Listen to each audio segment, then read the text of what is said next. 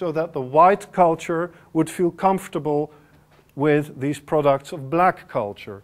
It is also something that in the Harlem Renaissance happened a little bit, with white people going to clubs where Duke Ellington would play. Duke Ellington would look marvelous in his tuxedo, and his whole band would too, but it was still completely segregated. So here, after desegregation, there was a conscious attempt at the side of the black cultural producers to make something that would cover the entire market, white and black.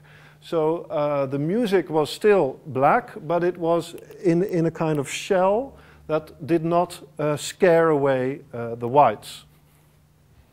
Now, one of the most interesting ideas of Berry Gordy was, he of course had also worked in a car factory, and his idea for organizing musical production the way that he did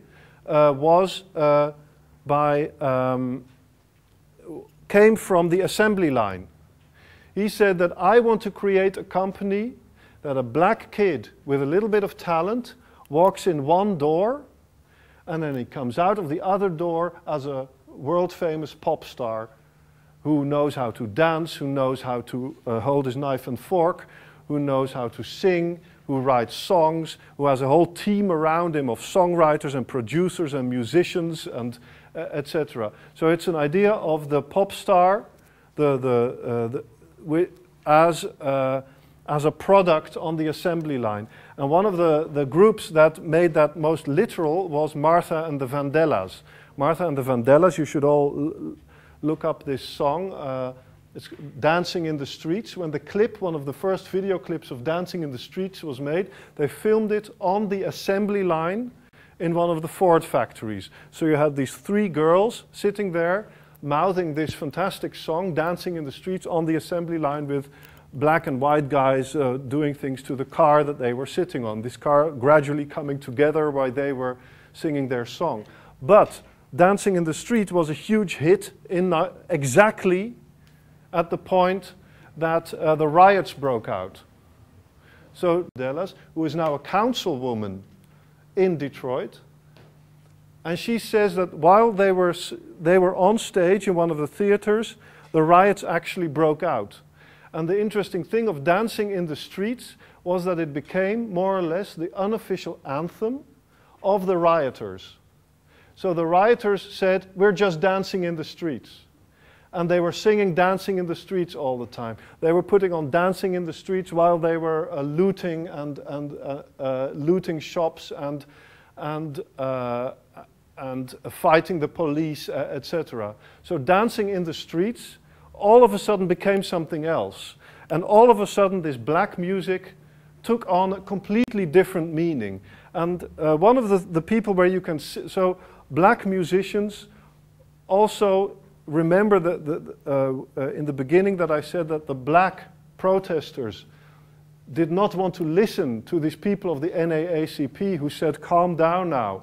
They said, we don't want to calm down, we don't want to talk anymore, we don't want to play good, be nice anymore, because the way that this city is being run is so hostile to us, is so racist, is so deeply, deeply, deeply unfair to us. We are completely the victim of this. Nothing that is happening here is good for us. Why should we behave? Why should we? Martha Reeves, if you listen to that interview, she's a woman in her early 60s, councilwoman in the council of the municipality of Detroit, a big, big, big icon of soul music. She now, even if she's a completely responsible councilwoman, says that it was good, these riots. It needed to happen, because the tension and the frustration was so big, it needed to explode. So she said, and it was good that it exploded. Okay, it destroyed some things, but it was good. It needed to happen. It was like a carnival, she says. It exploded. But, you know, like a carnival, you just forget all rules and just be yourself.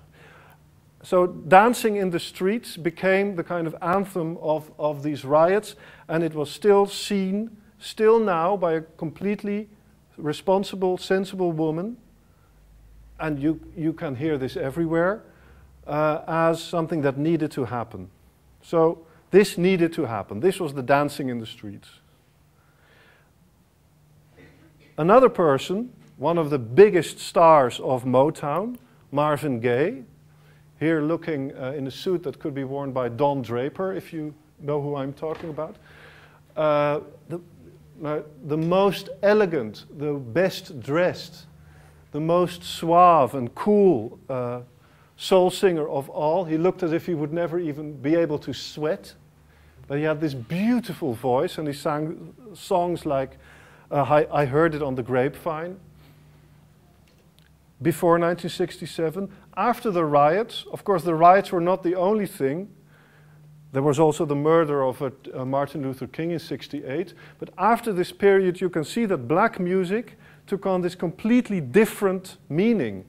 Instead of entertainers, they became much more autonomous protesters, much more protesting their difference with other people than their sameness, much more angry, much more sad, much more militant, but also much more sexy, much more physical, much more adventurous and wild. So this switch from the cool entertainer, a kind of slightly darker version of a Nat King Cole or even of Frank Sinatra, turn into this angry, and of course the whole black fashion became, instead of trying to be like white fashion, it became something in itself.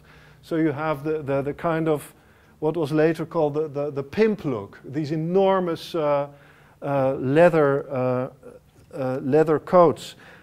And this album actually, What's Going On, is also his most important album.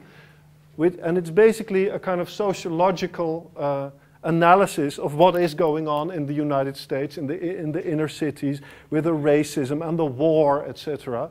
And the most famous song of this was then also called Inner City Blues. You know, I mean, I don't have to read. You should just all inform yourselves of this, those who don't know it already. Also, black culture then started to nearly celebrate this kind of dirty, dangerous, poor, but extremely authentic background that they came from.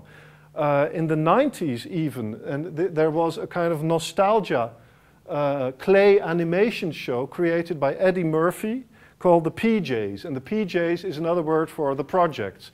And this clay animation series played in Detroit, in the Brewster Douglas homes, the ones that you've seen a couple of times before, where the Supremes come from. And here you have them. This is the leader of this. You can all get this on YouTube. It's really funny. It's a kind of very satirical presentation of this kind of working class black culture inside these projects. And it's and it celebrates the kind of the habits, the strange accents, the food, the total chaos all the time, the density within these areas, as the real producer, more or less, of an authentically American black culture on the language, clothes, food, music, film, art, etc. Here you see two of the kids trying to change the lamp in the stairwell of the project. So there were two sides to this, however. There was this kind of celebratory side, and then there was the protest singer side. There's actually more sides, of course, by Marvin Gaye. And then there's also this thing of dancing in the streets. That dancing in the streets could mean getting yourself a machine gun and shooting at the police. Could also be dancing in the streets. And so what you had also in the late 60s is the rise of the Black Panther Party. A militant, armed, it's nearly like they said, we do not want integration anymore. Forget it. Martin Luther King, for all his efforts of integration, achieving equal rights, working with the whites, etc., forget it. That doesn't work. He gets shot. And the federal army gets sent to Detroit to put down, to fight the black Americans as if they were Vietnamese communists. So we are not part of America. We are not part of you. We do not answer to your laws. We are not part of your culture, of your country. We do not answer to your police. We are our own nation. And so this was the Black Panther Party. And the Black Panther Party said, we have to arm ourselves, we have to inform ourselves, and we have to protect our people against the violence of the whites. So here you have them marching through the streets. Actually, if you look at Public Enemy, the rap group from New York in the late 80s, they are also still more or less part of the Black Panther. The Black Panther movement also had ministers, professors, their own universities, etc. Power to the people then and now is what they... so it's a kind of strange mixture of black nationalism, Afrocentrism, Marxism, anarchism, etc. And this is their fantastically beautiful logo. Now, there was also another thing going on.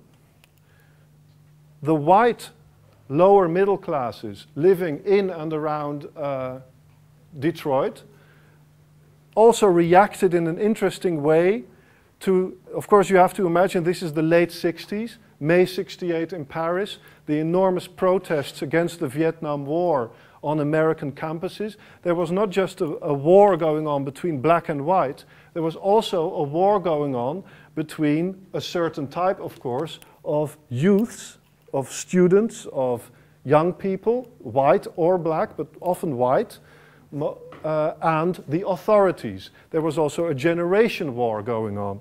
And in Detroit, this kind of what in other places could be something like Woodstock or Jesus Christ Superstar or something wonderful and peaceful and hippie like that. This kind of youth war plus the violence in Detroit created something specific. This is the group called the Motor City 5, the MC5, one of the very first punk groups that ever existed. And they wanted to play, started the White Panther movement. Not because they, out of a white supremacist idea, it was because an interview with one of the Black Panthers, they said, how can the young white people help you and support you in your struggle against white power? And then Huey Newton, the leader of the Black Panther, said, well, they should start a White Panther Party. And that is exactly what the MC5 did. And the MC5 was a punk group led by a Marxist ideologue who wanted to create a political movement. And they wanted to play music so loud and so harsh and so ugly that it would represent the real violence and the real struggle and the real wildness of their times. And this also came out, here you can see one of their most famous songs, Motor City is Burning. Motor City being, of course, Detroit. Their idea of the riots in Detroit, of the burning Motor City, was that this was the best thing that could ever happen. Why? Because they said this entire culture is being destroyed, and out of it something new will come. So they were ready to not just protest or not just give off a sign so that things could be better. Of course, drugs did play a role in these political analyses, but they were ready for the total destruction of culture as they knew it right then, right now,